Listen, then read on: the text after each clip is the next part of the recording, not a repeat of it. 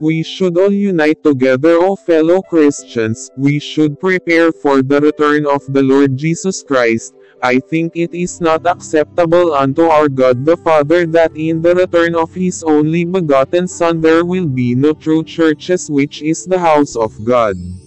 We should be wise and not fools, deceived or ignorants. If we truly sheep of the Lord, then we should dwell in the house of the Lord, where we should also render even ourselves to God with all our belongings. Nevertheless we live, yet not we, but Christ lives in us, and the life which we live now in the flesh is we live by the faith of the Son of God, who loved us and gave Himself for us. We cannot diligently do whatsoever God commands to us but for the house of the God of heaven.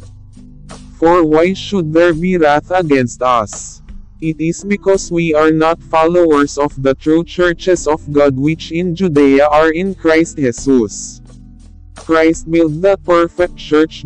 For those churches like Jesus is RSHIELD, JIL, Iglesia ni Cristo, Church of Christ Fourth Watch, Dating Daan or Church of God International, El Shaddai, Catholic, Friends Again, Jesus Miracle Crusade, CCF, Baptist, Back to Christ, and others mixed with poor and rich people. Alas, those are synagogues and not house of God.